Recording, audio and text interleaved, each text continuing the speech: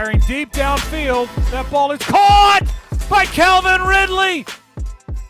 Welcome into the film room presented by Microsoft Surface. The Jaguars had a matchup opportunity Sunday against the Buffalo Bills in London, and they were able to take advantage of it. And the player, Calvin Ridley. The Buffalo Bills in the second half decided to get a little bit aggressive, but they've got a young, inexperienced cornerback, Kaiir Elam. Hadn't played a snap yet this year, and they matched him against Calvin Ridley. On the first play, you can see Elam gets turned around.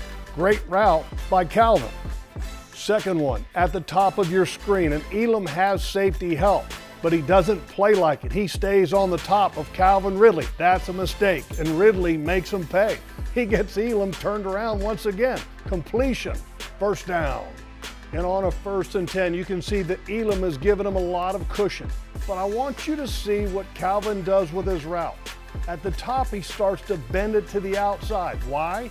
He's trying to have the defensive back lose sight of him so that he has to turn his head back around the other way. And as soon as he gets this, Calvin turns around and the ball's delivered on time. First down once again. And this time the Buffalo Bills do it a different way. They're trying to put a safety on Calvin Ridley, Micah Hyde. Can you believe it? Because they're bringing pressure.